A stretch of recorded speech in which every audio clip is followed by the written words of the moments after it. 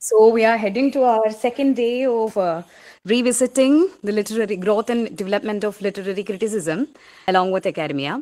So yesterday we had a wonderful session regarding the earlier writers and the earlier works related to literary criticism, and we went through all the ways of literary criticism from Plato, right? So I hope you had a wonderful session yesterday, and today we are going to start with the 20th century literary criticism. So we are having our reputed and beloved erudite with us, Dr. Tommy John. He's a retired associate professor from SD College, Alappuzha. So I welcome Tommy John to this platform, and also I welcome all the candidates who joined us for this webinar for this day. So we are sharing the community link in the chat itself. You can go for that for the notifications and all. Okay. So while we start the session today, I hope everybody is ready for that. Tommy sir, are you comfortable? Shall we start the session? We can. Yes, I'm ready. Okay, great. Happy to see you, sir. Thank you. Thank you, Matilda Alphonse. And good evening, scholars and friends. Today, I propose to start with the 20th century literary criticism. Yesterday, we had a wonderful session on revisiting the growth and development of literary criticism. The first part was taken by Professor Nimisha. And today I would like to start from where she had stopped yesterday. My area of focus, my focus area is new criticism. Whenever we think about the 20th century literary scene, along with its critical practices, the 20th century witnessed a radical shift from whatever that went before in history. I hope you remember the famous American physicist Thomas Kuhn had made an expression, or he had coined an expression like paradigm shift. Whatever paradigm shift that had been there in science and technology, maybe a corresponding kind of paradigm shift was affected in the cultural scenario of the 20th century. We know that the 20th century began with the First World War. Maybe after the first decade, the First World War began. And immediately after the First World War, there was an era of unrest. It was excruciatingly painful for everyone involved. And the world which people saw before them was a world of uncertainties. New kind of philosophies came, new kind of artistic expressions came. We know that modernism came in this particular period. Modernism was not merely some random experiments with the form of art or with the practices of artistic creation. It was informed by, influenced by, it was affected by the cultural, political, and social, moral situations that existed in Europe at that particular time. The same case actually goes with criticism as well. You find that there is a radical shift in criticism or critical practices also. You find that the critical practices that were available to us until the end of the 19th century gave way to a new kind of criticism, which is significantly and very interestingly being referred to as the new criticism, which existed in the Western world on both sides of the Atlantic, both in England, in the continent, as well as on the other side, that is in America, at the same time. And therefore, this new criticism can be more accurately named as Anglo-American new criticism. This Anglo-American new criticism is a post-war, the First World War literary critical theory. And it had its sway till the middle of the 20th century. Maybe, of course, we know that the 40s and the 50s were the heyday of new criticism in Europe, in England, as well as in America. The influence of new criticism continued to exert itself in the academic world until towards the end of the 20th century, until towards 70s and 80s. And even now, even in the 21st century, we know that in schools and in undergraduate classes, you practice new critical tendencies. So I would like to elaborate upon the major premises, the major writers, the major works of this new critical practice. And before I start with, I would like to remind you about some key factors regarding critical practices. Very often, people think that literary critical practices are coming one after the other. Just like new fashion trends happen in cultural world, new critical practices come. Such kind of a view is not really logically well-founded. I was interested to note an argument made by one of the major critics of the 20th century by name Ford Madox Ford. He's not a major critic, but of course, it's a significant critic. Ford Madox Ford made a very interesting observation about Western criticism in general.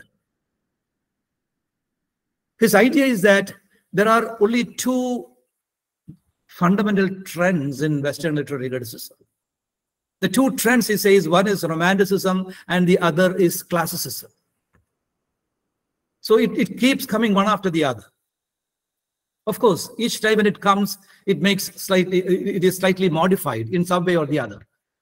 You start with Classicism, and then it gives way to Romantic tendencies, and then once again the classical tendencies come back. And Ford also notices that there are certain kinds of pattern that can be seen even in the questions that literary criticism addresses. So, for example, from the very time of Aristotle, from Plato, you find that the questions that were dealt in literary criticism were basically dealing with what is literature? What is the function of literature? And what are the elements that go into the making of art? So these are the primary questions that come. How art is being formed. And of course, the classical literary critics and thinkers and philosophers have very clearly explained that art is formed through a particular process called imitation or mimesis. That was a basis of art creation for them. When it comes to, let us say, the Romantic period, you find a radical shift. I'm talking about the proper Romantic era. Wordsworth, Coleridge, Byron, Shelley, Keats, that Romantic era.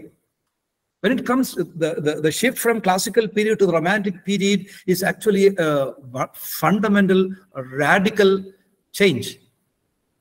Some of you might have heard about a book by The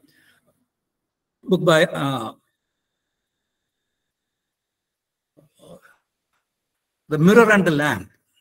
I hope you remember, you have heard about this book, The Mirror and the Lamp. The Mirror and the Lamp, actually, the title itself very clearly tells you what exactly are the major metaphors that you can find in defining the classicism and the shift to modernism, or shift to romanticism. The mirror reflects. Similarly, the classical theory of art is actually a kind of reflection or imitation or representation, whatever you may call it. So if classical concept of art was reflection or imitation or representation or or refiguring what is in the outside world, Romanticism was radically different, fundamentally different. Its very idea about artistic creation was different. For example, they said about expression. So we use the word the mirror to refer to imitation, and the lamp. What does a lamp do? The lamp emanates light from it. Similarly, the Romantics were basically writers whose idea about artistic creation was that they were giving expression to their emotions and feelings. So on the one hand, there is reference to the external world. The art was referential as far as they were concerned. Art always was a reflection of the world outside. Whereas for the Romantics, art was not a reflection of the world outside, but rather it was the expression of a world inside. It is from the inside towards out, the expression of emotions and feelings. So these are the two fundamental tendencies that you could find. Maybe by the time you reach the Victorian period, Matthew Arnold, you will find that it is again going back to the classicist tendencies. They were talking about, again, morality, the function of art, the function of criticism. Everything is oriented towards an ulterior purpose, to teach, to instruct, as Aristotle had said. And by the time it reaches the end of the 19th century, you find a new set of writers coming up. It is where Nimisha stopped yesterday. That is with the aesthetic movement. The aestheticians were once again coming back to a different kind of idea as far as literary criticism or literary creation is concerned. For them, the function of art does not go beyond the very periphery of art. Art does not exist for anything else. Art is self-referential. Art is something that exists for itself. Art has to exist for its own sake, they said. And therefore, art is primarily an object of aesthetics. It's an organic aesthetic entity in itself. So this kind of a shift we can find from one end of the one extreme to the other. The pendulum swings always. And now, when we speak about new criticism, we will have to take on from here. The new criticism does not happen, what shall I say, out of the blue. It has its roots in the back, in history. So, for example, to some extent, so let me.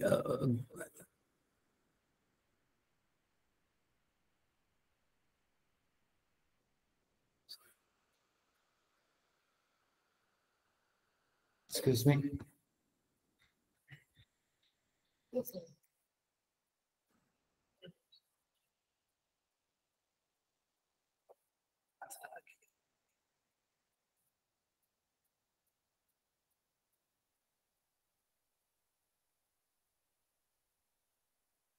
Okay, I'm sorry about the technical glitch.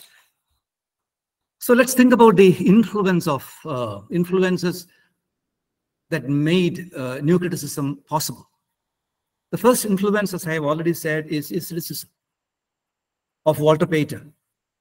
The Victorian decadence focused mainly on the text and did not bother about what it does outside the text. So this primacy of the text and the primacy of the aesthetic qualities of the text is an idea which had influenced the making of new critical practices in the 20th century. And the other major influence on new critical practice or new criticism is formalism, which emerged in the first decade of the 20th century. So formalism basically refers to the critical approaches that analyze, interpret, and evaluate the inherent features of a text. Again, apart from the traditional practices of literary analysis, the formalists began to focus mainly on the basic idea that whatever that is intrinsic to the text is more important than anything else. That is why they analyzed and interpreted and evaluated a text on the inherent features of the text.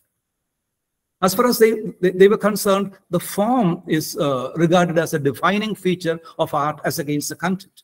Earlier, in the 19th century, whenever we speak about art, we used to speak about two major aspects. One is the form of the text, and the other is the content of the text. And the content was always given primacy. The content was always considered more important. Whenever you speak about a poem, you always ask, what is the poem about? And not in what form it is. But making a radical shift from the earlier stances, formalism focused more on the form of the text. They said what makes a literary work a literary work, what makes art art is not the content, but rather the form. And then they say that the artistic creation, for example, maybe the romantics would say that the artist is the eye among the blind. He's a philosopher. So look at those ideas which Wordsworth speaks about the poet. That the poet is a superior being. The poet is somebody who wakes, keeps awake, keeps vigil when everyone else is asleep.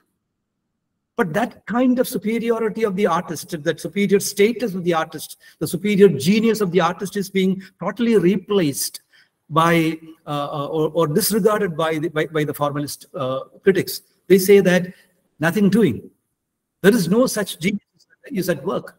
What is at work is basically technique.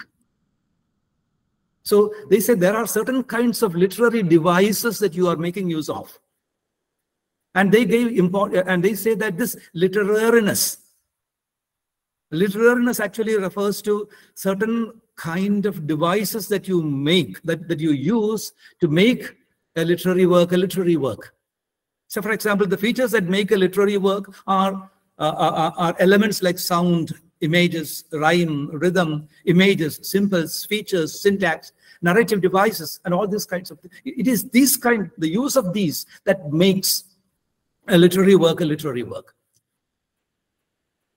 Take, for example, a very simple poem like,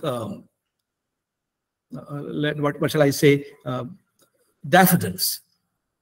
So if I begin to say a sentence like this, I was wandering one morning. I was wandering rather aimlessly, and I happened to see a long line of daffodil flowers on the side of a lake. If I make a sentence like that, there's no poetry in it. It becomes poetry the moment I say that I wandered lonely as a cloud that floats on high over vales and hills. Then all at once I saw a crowd, a host of golden daffodils. It is no more a simple wandering of an individual, because the individual wanders maybe lonely, not merely lonely, but rather lonely as a cloud. The idea of a cloud, the idea of loneliness, my wandering, and everything is being combined together. The sounds, the words, the images, the rhyme, the figures, the syntax, everything actually coming together to make the second kind of expression, a poetic expression, rather, whereas the first one remains merely a prose statement. So the formalists say that what makes art is not the content, but rather its form.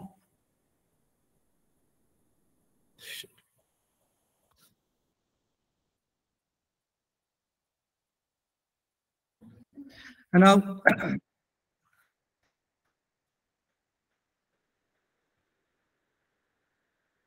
whenever we speak about formalism, we specifically speak about Russian formalism, which flourished during the period of the Russian Revolution by around 1970.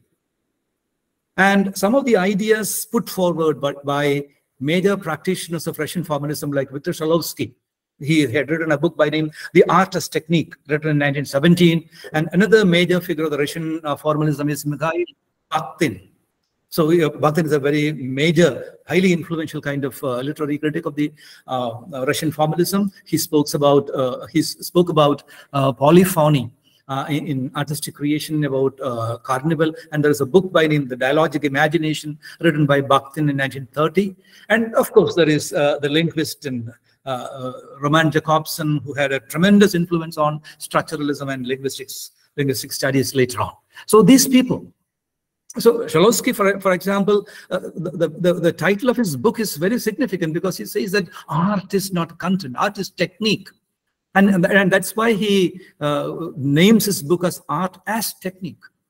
Art is nothing else. Art is not genius. Art is not inspiration. Art is not divine, let's say, spark that is given to a particular individual at the rarest moments. It is technique. So this deliberate use of literariness is what makes a work of art a work of art. That is what these writers say. And now, new criticism sprang into life with the influence of these ideas, and that's why very often you speak about new criticism as a formalist literary criticism or formalist school of literary criticism. You add the word formalist along with new criticism just because it actually was influenced by the formalist school, who focused on the text and nothing else. So, coming back to the basic tenets of literary new criticism, you find that new criticism appears as a reaction toward the biographical and traditional historical criticism, which focused on extra-textual material, such as biography of the author and the historical background. So, if you examine literary criticism up until the end of the 19th century, we see that in order to analyze a text, you needed to have two important aspects to take into consideration. One is the biography of the author, the experiences which the author went through. So the making of the man had a lot to do with the meaning which he creates in his work of art. And therefore, when you study a poem by William Wordsworth, you take into consideration of the biography, where he was born, where he studied, what are the influences on him, and all those things became so relevant for the interpretation, analysis, and understanding of the poem written by Wordsworth. And another, this did not start with Romanticism. Mind you, you remember the book written by Dr. Johnson. Dr. Johnson's Lives of Poets is very significant in the sense that, so why did he write a biography? It was not merely writing a biography, but rather the lives of the poets actually shed a lot of light into the understanding of their poems. That is why he wrote these biographies of poets, not merely as an exercise of writing biographies. But it was a literary exercise because the lives of the poets were very important in understanding the poems written by them. So this practice of, let's say, understanding and appreciating and evaluating and judging a poem or a work of art with the help of the biographical details was a practice that was done in England for quite a long time. And other major aspect that you take into consideration when you are when you're analyzing a text is the historical background. Excuse me.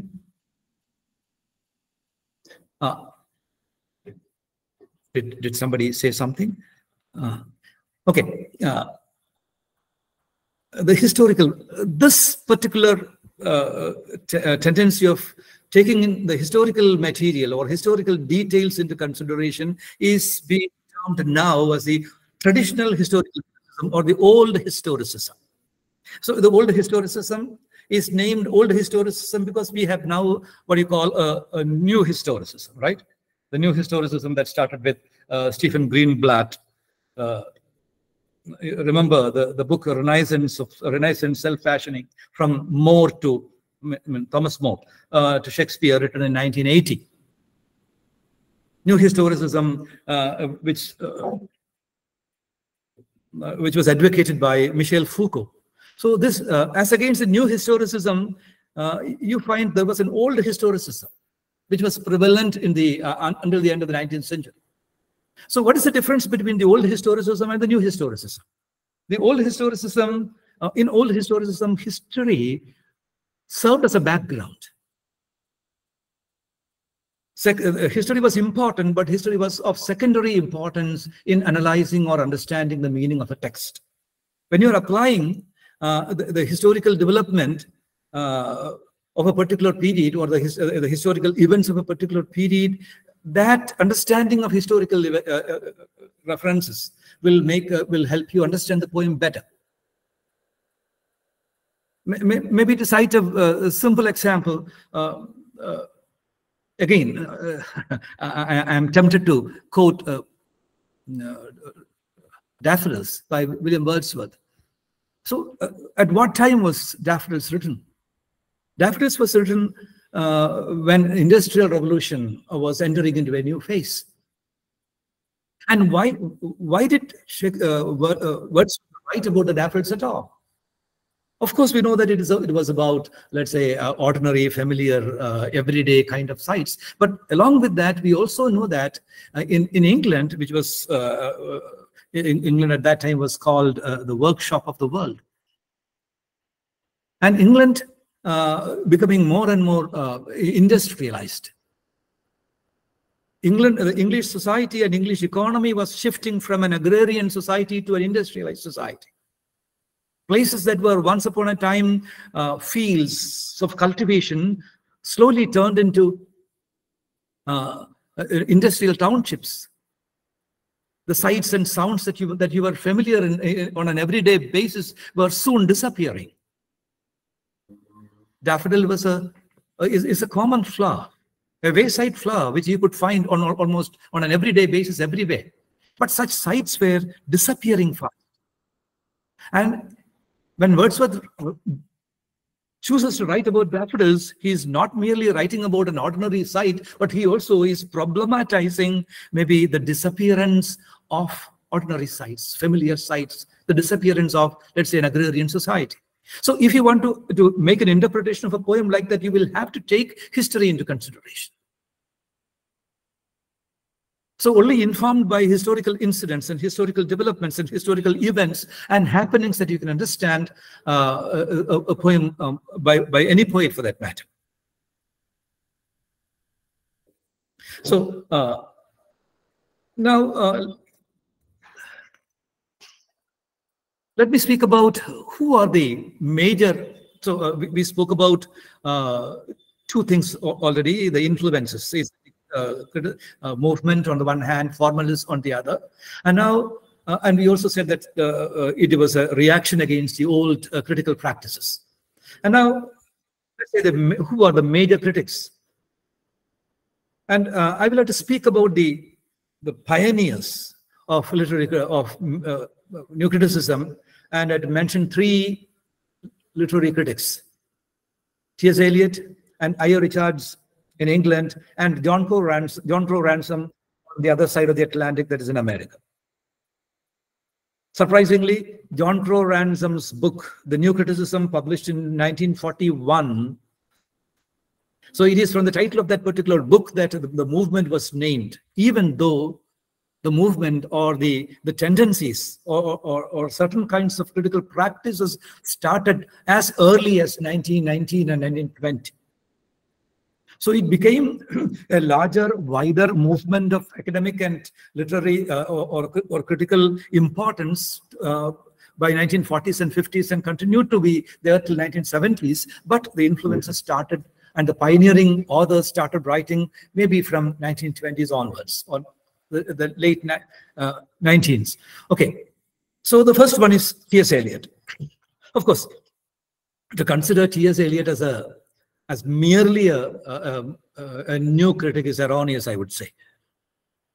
Some of his ideas prompted a new line of thinking, for sure.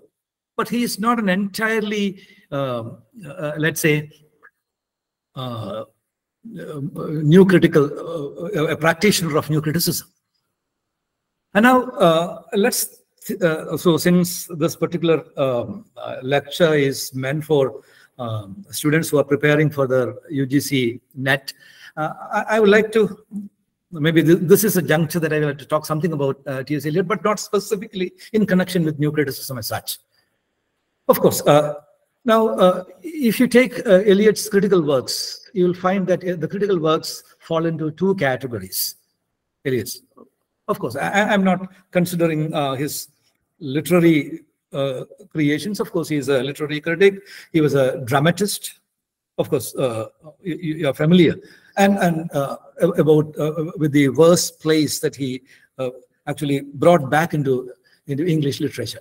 So the family reunion, murder in the cathedral, cocktail party, and those kinds of books. First, he was a major dramatist and very significant, influential critic, and also maybe the most prominent writer, poet of his times. Of course, he's, let's say, the harbinger of modernism or the modernist movement. People say that modernism in English literature was inaugurated with the love song of J. Alfred Prof. So, as a creative writer, his influence is so great. And to consider Eliot as a critic is to consider that he's a practicing critic. A practicing critic in the sense that, so he is a practitioner of poetry. He's a poet on the one hand and writes about the workings of poetry on the other. That is about critiquing on the process of poet or writing poetry. So that's why you call him a practicing poet. Okay, let's come back. So his works fall into two categories. One set of essays and books fall on is about on nature and function of criticism. It's about criticism. Okay, giving some kind of a theoretical framework regarding how criticism has to go about, how criticism has to function itself. So we have the first major collection of essays called The Sacred Wood, published in 1920. The essay, Tradition and Individual Talent, that we very often speak about, is included in this particular collection in Sacred Wood. Even though we know that Tradition and Individual Talent was published almost 1 year prior to this. It was published in a magazine called The Egoist in 1919, and later in book form it came out in Sacred Wood in 1920. And then there is Selected Essays, published in 1932. So these essays were actually written by T.S. Eliot over a period from 1917 to 1932. So it is not all the essays were written in the same year. Maybe some of the most significant essays written by Eliot is included in this particular collection. So, for example, the essay Poetry and Drama, another essay Function of Criticism, and the very famous essay The English Metaphysical Poets, and another major piece, Frontiers of Criticism. So these essays are included in this collection, Selected Essays in 1932. And then, of course, the use of poetry and the use of criticism in 1933, After Strange Gods in 1934, Essays Ancient and Modern in 1936, The Idea of a Christian Society in 1939, Notes Towards the Definition of Culture, which is considered to be a seminal work, published in 1941. So these works were on the on nature and of literary criticism. And now Eliot also had written on individual authors. So, for example, a book, Homage to John Dryden, written in 1924, and again, rather controversial articles, Milton 1 and Milton 2. So Eliot's rather severe, unkind attack on Milton came in these essays, Milton 1 and Milton 2. He did not regard Milton in high esteem, like many other critics of his times.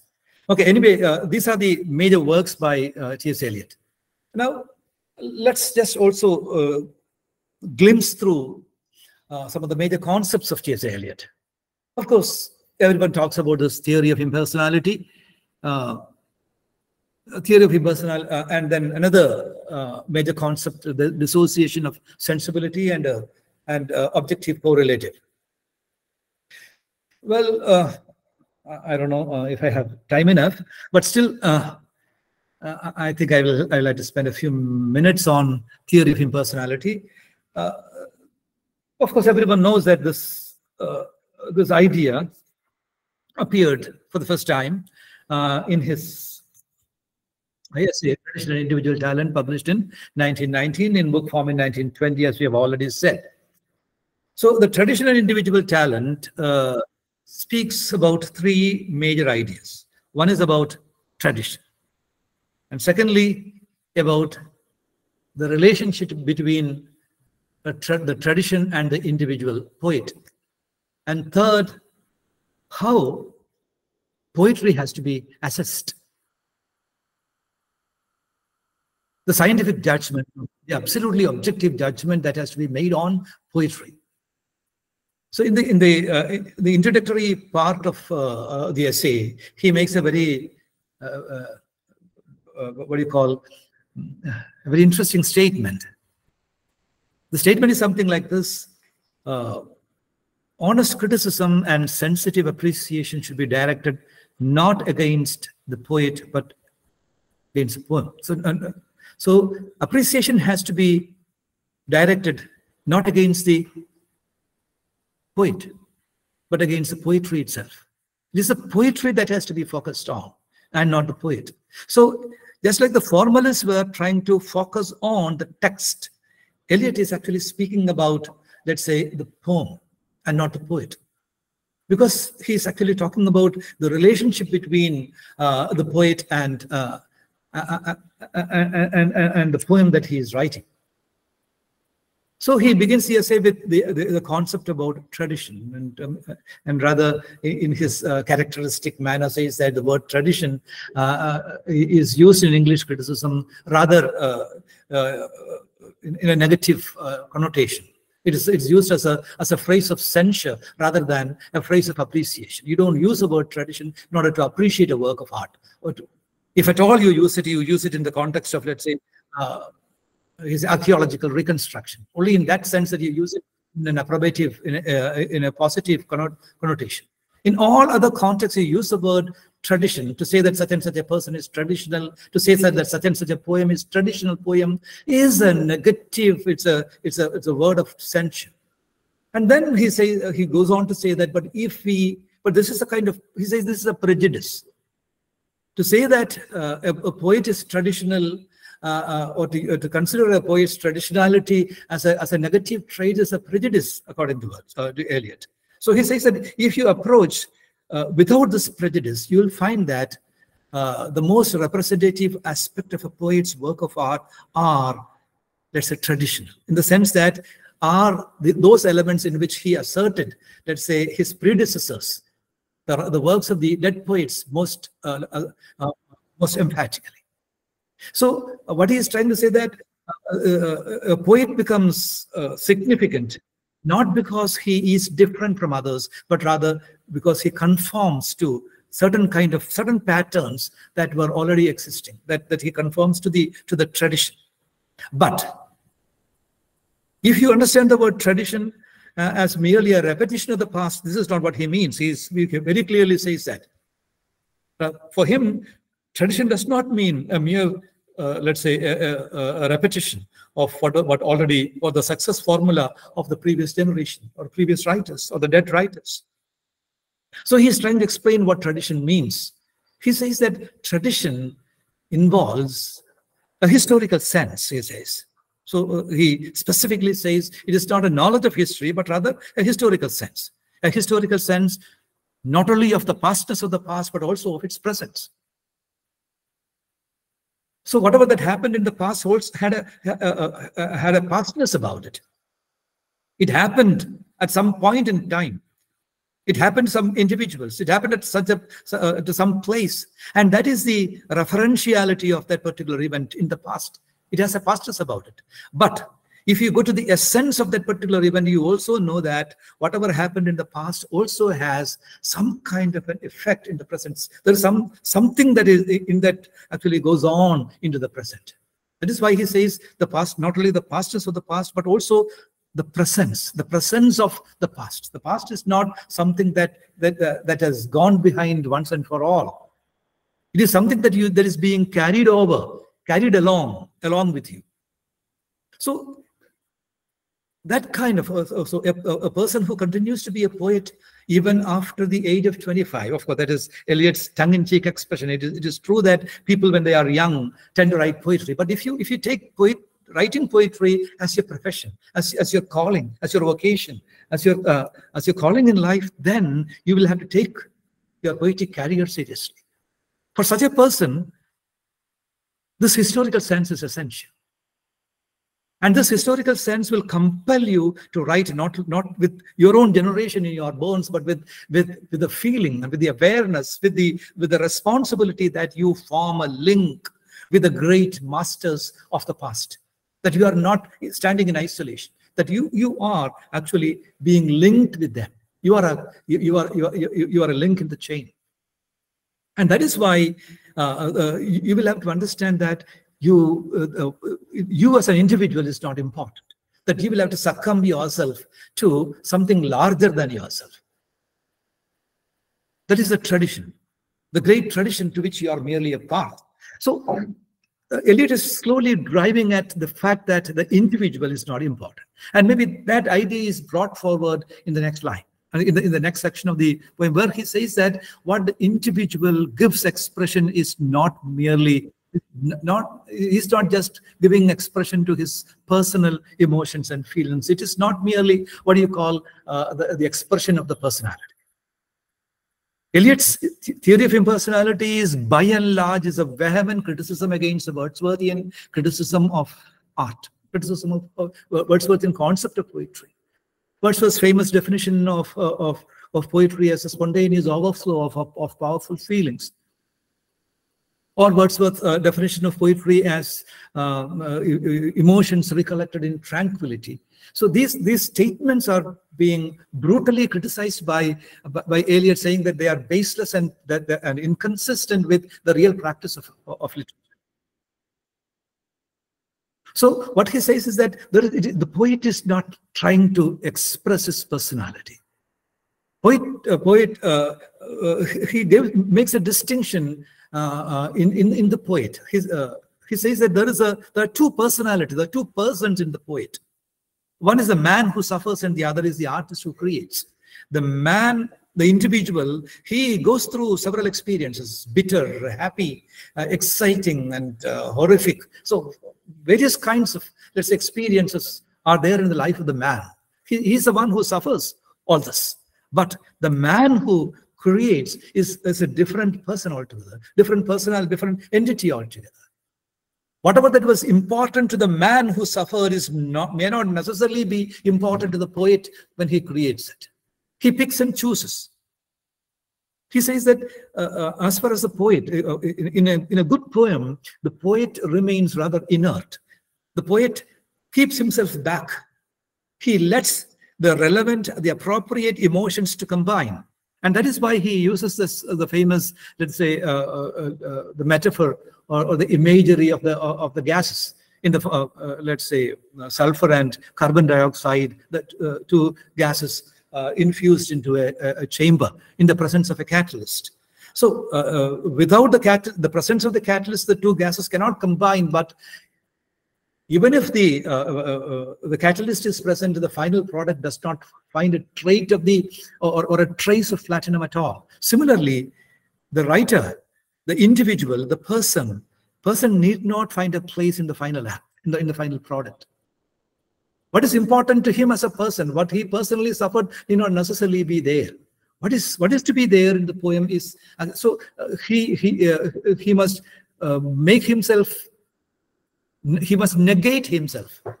So it is a kind of self-negation, self-abnegation, and giving prominence to the artistic process. the objective artistic process, where he gives a free rein for emotions and feelings to combine in whatever ways it may take. So where the individual, it is not a person. So that's why he succinctly puts it that it is the poetry is not a turning loose of emotions. The poet does not have a personality to express. It is not an expression of personality, but rather an escape from the personality. So, so this is fundamentally the idea of the theory of impersonality. And of course, you're familiar with dissociation of self. Maybe this idea of the theory of impersonality is very relevant to new criticism, because here the poet and the poet's personality, the poet's personal feelings, or the biographical circumstances which actually made the poet experience such a kind of thing, need not find a place in practically analyzing or judging or evaluating a literary work. Okay, now of course I would not want to devote much time on dissociation of sense. Of course, you know, dissociation of sensibility is an idea that you come across in Eliot's essay, the English Metaphysical Poets, which we have already said, appears in the selected essays in 1932. Well, the idea about sensibility, Eliot considers sensibility as a synthetic force, synthesis, something that can combine elements together. So Eliot is of the view that the human person, or the human individual, has two major faculties called the intellect and the emotion, which are the two major faculties. And sensibility is that particular faculty or ability of an individual to synthesize these two things together. What he says is that in true art, or in higher art, or in real literature, what you find is a perfect blending and a coalescence of, let's say, the intellect and the emotion together. There's a perfect blend of these two elements. And you will find such unification of the intellect and the emotional aspects in the works of the metaphysical poets, in Donne and Marvell and poets like that. So, whereas you will not find this unified sensibility in writers like Milton that he points out, where so these two aspects, the emotion and the intellect, so are disparate entities. They don't blend properly in the works of Milton. So that is what you call a dissociation of sensibility. Whereas and that is why let's say the new critics, especially T.S. Eliot, took initiative in reinstating the status of let's say the metaphysical poets, once again, who were largely disregarded for centuries together. So he put them back on the pedestal. And maybe the reason why we as students and teachers teach John Donne in our academic syllabus is because Eliot found that the metaphysical poets belong to the true tradition of, let's say, English poetry. And of course, then there is this famous expression about objective correlative, where Eliot is trying to say how a poet is trying to evoke emotions in a work of art. How a dramatist is evoking emotions in a work of art. There must be objects, events, sounds, ideas, phrases, words. So these actually evoke emotions. On how do I explain? Maybe if I am not robbing too much of your time, let's take a story or a drama or a film in which there is this young little girl whose father bought her a puppy, let's say a Siberian puppy, when she was young, and that puppy always runs about her. Even when her father is not there, the puppy is there. The puppy always reminds her of, let's say, the father's affection and things like that. Long after, so maybe after some time, maybe the father goes to the war, maybe he dies there. But maybe after some time, you will find that maybe the girl, maybe now she's in her teens, maybe in her early youth, She's going to get married, and you will find the dog beside her when she walks the aisle to get married. And you find maybe there's a kind of emotion that comes. It's not merely seeing a dog. It is there are a set of emotions that are associated with that particular object, which is called maybe that animal out there. So you could find that is the objective correlative of the emotion which the poet is trying to, or the dramatist or the scenarist is trying to evoke, without saying a single thing, without making any kind of statement. The very presence of that certain kind of let's say objects, ideas, emotions, words gives the. So Eliot says that in his criticism of Hamlet, he makes a very poignant kind of leveling a kind of charge against Shakespeare, that in Hamlet you don't find that objective correlative, especially about many of the behavior of Hamlet as an individual. The poet fails in that particular way to bring in emotions, to bring in images and the objects or words or in order to evoke that kind of an emotion. It's mostly intellectual. So anyway, these are the kind of things that you come across as Eliot's contribution to literature. Now, let me come back to my topic. As I have already said, Eliot had his influence on new criticism, new critical thinking. However, not all of Eliot, but some ideas of Eliot had a tremendous influence in the making of, or in the formation of, the new critical school. Now, the other major literary critics of the on the British side are I.R. Richards, William Empson, F.R. Lewis, L.C. Knight, Derek Traversy, etc. Of this, of course, I.R. Richards and William Empson and F.R. Lewis are more prominent, and the first two are certainly more important than the others. Okay, now I.R. Richards, of course, again, very much a contemporary of T.S. Eliot. He was a professor of Cambridge, and by around 1920s, he conducted an experiment at the University of Cambridge to the undergraduate students. So the experiment was that he gave a set of poems to his students. The poems were the names of the poets. The authors were not given along with. No additional information was provided. And the students were asked to focus on the words on the page, the text as such, and try to interpret and evaluate without the help of, let us say, any external, extrinsic, let's say, information. So this is known as the Cambridge experiment by Richards. And the result was rather surprising. They came up with very, let's say, valid insights into poetry. Many of the students actually rated some certain poems which are written by relatively obscure poets, much greater than accomplished poets.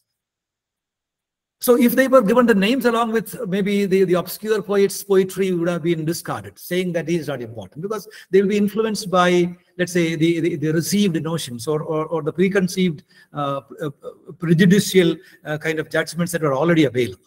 So cutting out all such things, Richards made them look into this particular piece on the page rather objectively. Now this is and what he was asking them is to make what you call the close reading. So this is almost the watchword of I.R. Richards' practice, which we call practical criticism. He has written a book by name Practical Criticism, which was written in 1924. So practical criticism, a study of literary judgment.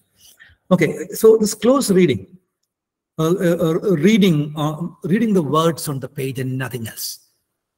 Okay, so without depending on preconceived or accepted notions about a text. And again, this is purely objective method.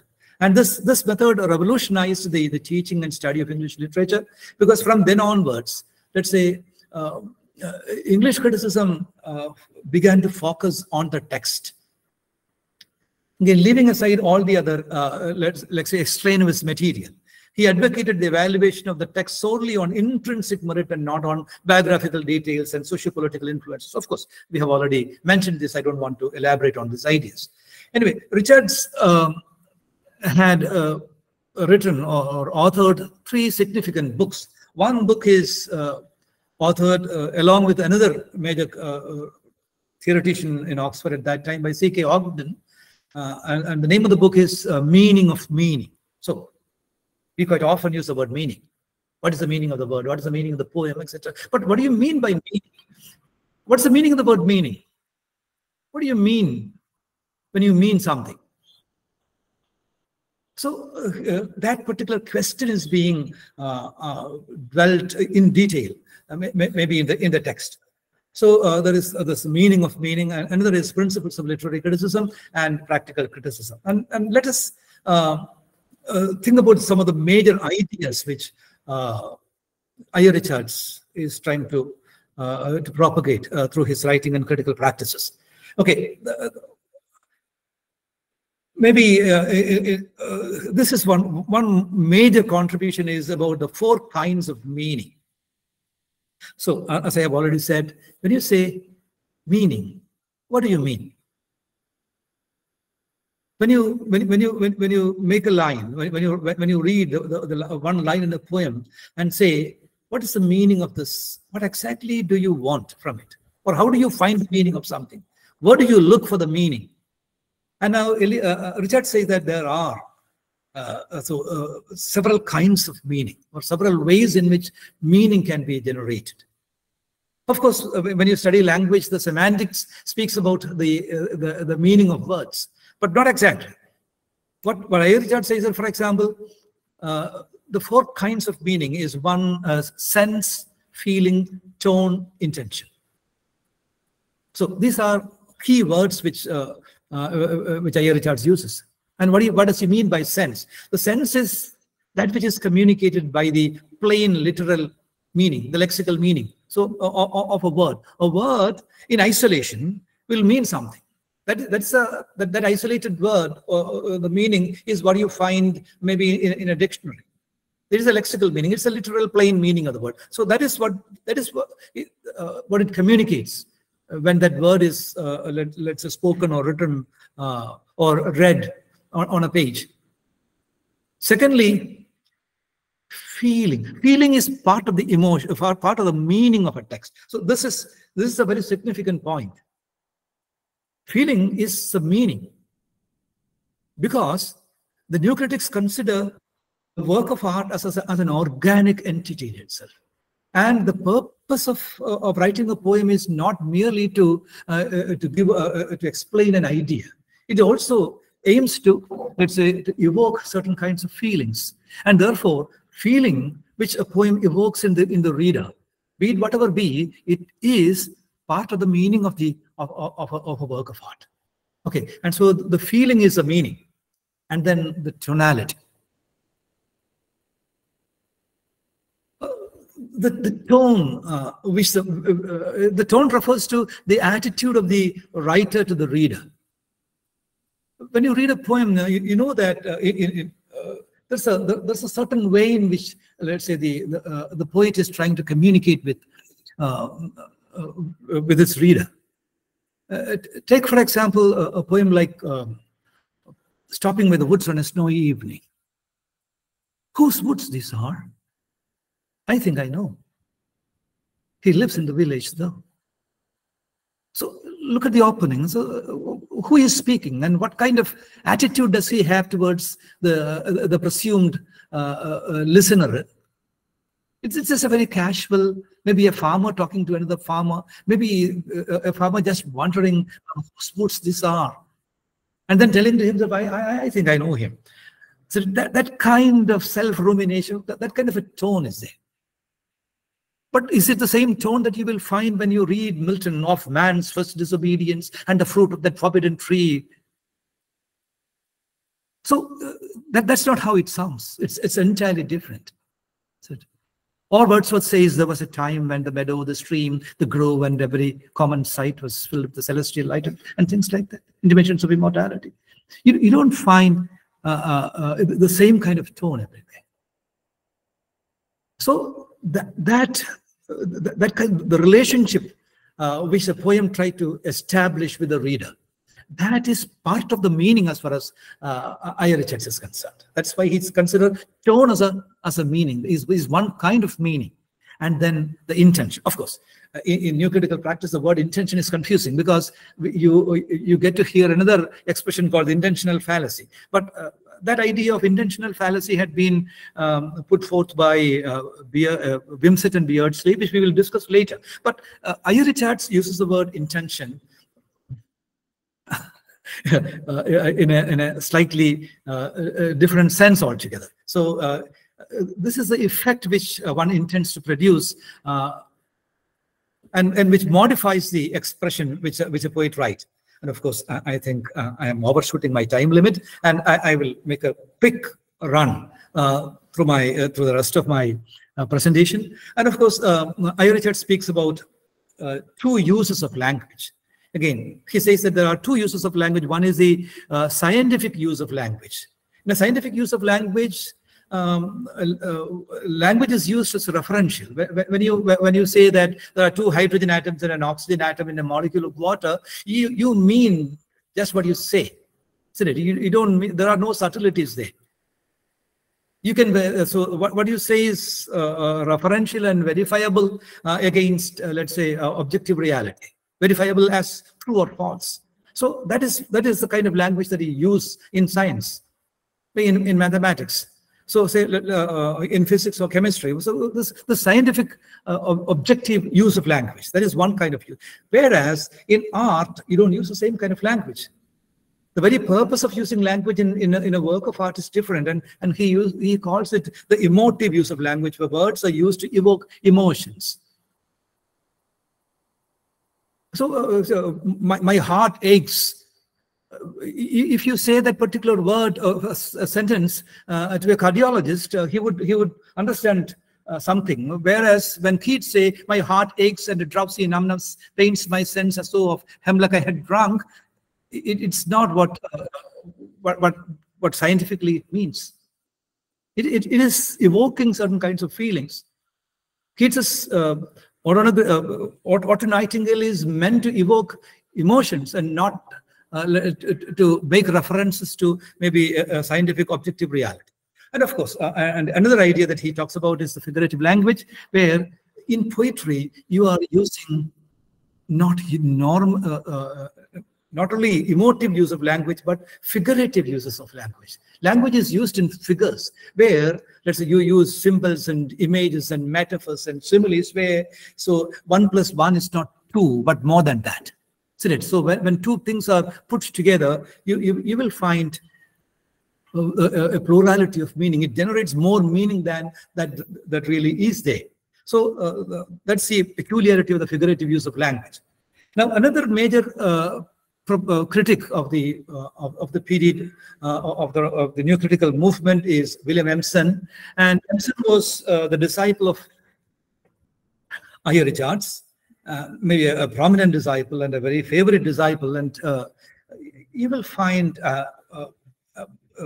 Emerson writing a book about the intricacies in reading poetry, about many kind of problems that an ordinary person might come across. So, for example, ambiguity. When you write a scientific article, and if your expression is ambiguous, that scientific article is considered to be logically erroneous, because you are not communicating what you are trying to say. The logic fails because you don't communicate. Because your expressions might mean two things at the same, or two or more things. In a referential world, in a scientific use of language, one thing should refer to one thing. There is a one-to-one correspondence. Whereas in literature, what you find is ambiguity, which can be roughly what you call lack of clarity. But Emerson speaks about 7 types of ambiguity, and I don't have time, but I have just listed down the first type of ambiguity is a metaphor. So where that is, two things are said to be alike, which have different properties. Then again, two or more meanings are resolved into one. Two ideas that are connected through context can be given in one word simultaneously. Of course, we have all what you have to know is that there are 7 types of ambiguity that he speaks about. And then, of course, on the other side of the Atlantic, you have a set of critics. John Crowe Ransom, of course, he's a major critic.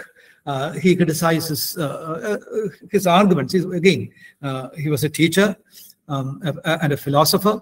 So he criticizes the new humanism and Marxism, which were tools for analyzing literature, analyzing works of art at that time. And he says that, the details of new humanist ideas and Marxist principles in the analysis of literature are misleading to the readers because they are focusing on extra-textual material, which is not necessary at all in understanding a work of art. So as we have already said, they focus on the text. So the other major figures are Alan Tate, R.P. Blackmore, Kenneth Burke, Ivor Winters, Cleanth Brooks, Robert Penn Warren, William Wimsett, and Munro Beardsley. Of course, among these, you find Cleanth Brooks, Robert Penn Warren, Wimsett, and Beardsley are more prominent than the rest.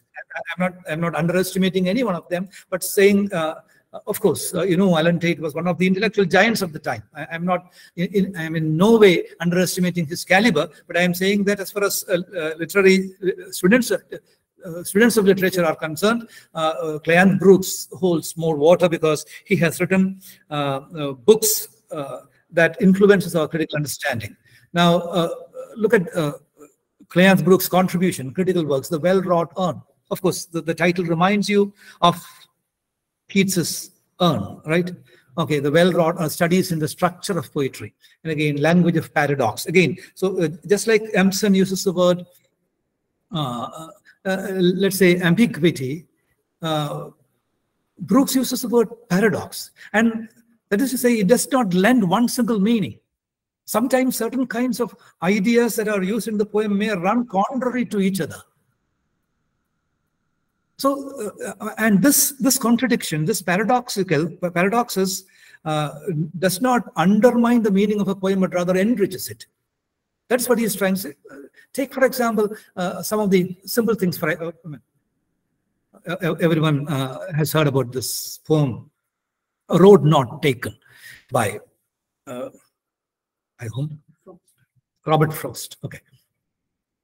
Well, whenever you speak about the road not taken, what do you explain? You normally explain about the road taken because at the end of the poem says that I took the one that was less traveled by, and that has made all the difference. And whenever people appreciate the work of art, of course, oh yeah, that's a great statement to say that you take the not so beaten path. You take the less beaten path, so he says, I took the one that was less traveled by, and that has made all the difference. Shouldn't the poet be titling his poem as A Road Taken? And why is he titling it as The Road Not Taken? Is there something more than what that meets the eye? Is there something paradoxical about the very title of the poem? Because the poem basically deals with the road taken, and the poem is titled as Road Not Taken. But is that a problem with the text? Or is that an enrichment? Because we will have to search for something more. Now, I don't have time to elaborate on that. But of course, he has Robert Penn Warren and Cleanth Brooks together had penned 3 important literary works of literature. One is Understanding Poetry, 1938, Understanding Fiction, 1943, and Understanding Drama in 1945. Now, Wimsett and Beardsley, I told you that they are important writers, and now together they have written a book by The Verbal Icon, Studies in the Meaning of Poetry, and in the book they have come up with 3 major ideas, and I failed to mention one. One is intentional fallacy, and the other is affective fallacy, and the third one is the heresy of paraphrase. Okay, of course, intentional fallacy is. So very often, whenever people talk about the meaning of a particular poem, you tend to think that this is what the author intended. So if you're focusing on the words on the page, if you're focusing merely on the text, what is written there, no matter what the author meant or what author said or author mentioned or author specifically and categorically explained, we don't have to do that. The intention of the author need not necessarily be the meaning of the poem. Milton, for instance, Milton's intention in Paradise Lost was to justify the words, justify the paths of God, isn't it? The ways of God to man, as he says. But that is his professed intention. But it is there in the text as well. But does it mean, is it enough to say maybe a reading of the text, a close reading of the text can give other, let's say, interpretations? So, for example, critics like William Blake has made a mention that that if you read the book closely, of course, he was not a new critic, but Blake's interpretation of Paradise Lost is that Milton was in the devil's party without knowing it. That he was not, that in spite of his professed intention of justifying the ways of God to man, he was justifying the ways of the devil, of Satan. And doing a good job of it anyway. Anyway, what we are trying to say is that, according to Beardsley and Wimsett, the intention of the author is not to be taken into consideration. If you think, or the argument that it has to be taken, that the intention has to be taken into consideration for analysis is an erroneous one, and that's why he calls it a fallacy. It's an intentional fallacy because it's an erroneous, wrong idea that intention of the author has to be taken into consideration. Now, another one is the reader, after reading a particular poem, oh, it was so good, it was so wonderful, I was brought to tears, and I was so excited. So such kind of judgments, but you can't speak about the merit of a poem just because you liked it, just because you were brought to tears, just because you are excited. That is not your personal impression. The way that in which an individual reader was personally affected or influenced by a particular work of art does not mean that the work of art is great, or that is not the measure of the greatness of work of art. Okay, and that is what affective fallacy speaks about. And the third point, which I have not mentioned here, is called the heresy of paraphrase. So, as we have already said, poetry makes use of figurative use of language. It uses ambiguities, which enhances the quality of the work of art. And therefore, we can say that you can't paraphrase it for poem. If you paraphrase a poem, you will get only the content. You will get only some ideas. The richness or the aesthetic qualities will be missed out if you paraphrase, and that is, and therefore it's a practice which is unacceptable and unholy. That's why he calls it the heresy of paraphrase. Okay, I think I will stop for the day.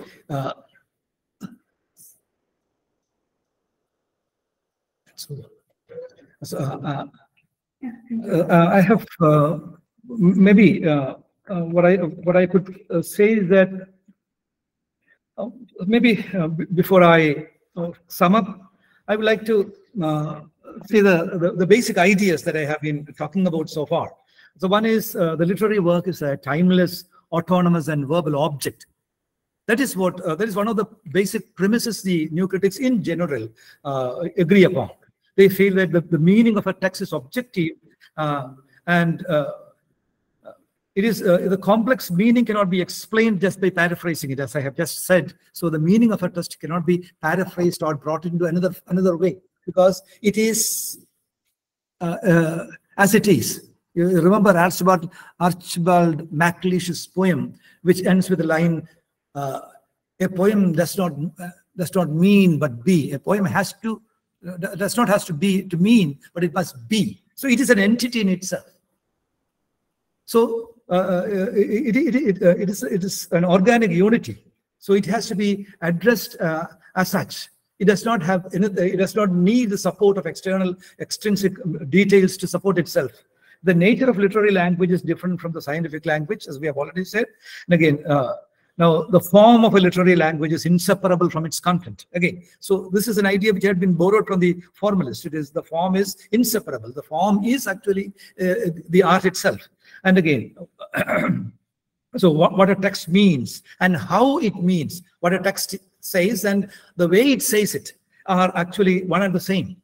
It's the same thing. You can't say it in a different. If you say it in a different way, in a different format, actually it becomes a different work of art and not the same thing.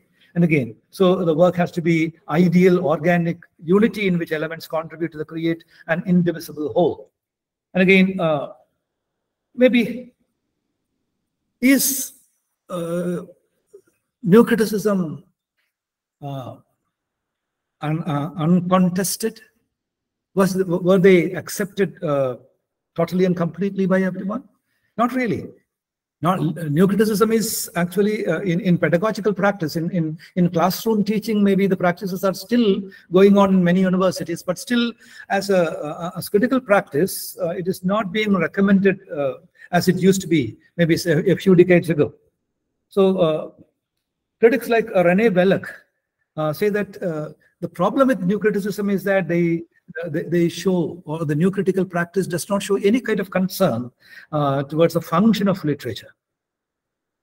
So this is Bellec's, so the function of literature, maybe in the just like the arts for art's sake aesthetic movement, people say that it does not have a function outside it. Maybe, but we know that, it is generally agreed upon that the function of art does not end in itself. So Belloc is a person who subscribed to such a view, and therefore he says that now they don't take the social function of art. And again, the Chicago critics consider that the new critics were basically a reactionary and obscurantist set of people. They are, instead of taking, so maybe just like the title of the speech which says the growth and development. So the new critics were not taking literary critical practices forward, but rather they were taking it backward. That is what the Chicago the critics charge these people. And again, the Geneva School of Structuralists and the Russian formalists, they attacked the new criticism, saying that the methodology followed by the new critics is so sterile and often boring and routine and stereotyped, which is to some extent true. Because if you look at the critical practices or by many of the critics, you will find that they are almost written in a very stereotypical way. So, and again, some new critics followed certain kinds of rigid religious rules as well. Of course, T.S. Eliot for one, F.R. Lewis for another. They were all religiously motivated people, and they brought the religious faith and religious ideas into their criticism. And many of the structuralists and formalists do not subscribe to this idea of incorporating religious notions and articles of faith into the understanding and analysis and judgment of poetry. So another major charge against the new critics is that the new critics underemphasize the reader. And they underemphasize the poet, the two entities. So, and therefore, as a result of that, we have new kind of literary theories coming up. Maybe it's against the reaction of new critical practice that we have reader response theory. Okay, it came up as a counter movement against this. So, and again, the banishment of the reader. So the reader has almost been banished from the site as far as, let's say, the new critics were concerned, because they were trying to focus on the page and try to arrive at a true and correct interpretation. So that is what they were trying to do. They were not, let's say, accommodative to the idea that there can be as many readings for the text as there are readers. So, but these kinds of ideas, of course, we know that from here onwards, maybe from the 1950s, you have literary theory coming into being. So more literary theoretical practices. We have Marxist criticism, feminist criticism. We have cultural studies. Also, several kinds of theories are coming up, and you have to see the theories maybe in contrast with I.A. Richard's practice, which was what he called practical criticism. The practical criticism actually gave way to theoretical criticism. Okay, that is what the emergence of new theories, and maybe that will be taken up by some other teacher, maybe in the coming days. Thank you very much. Thank you for your patient listening. Hope you have merited, enjoyed to some extent, and let's say profited at least to some measure. Thank you very much for your patient listening.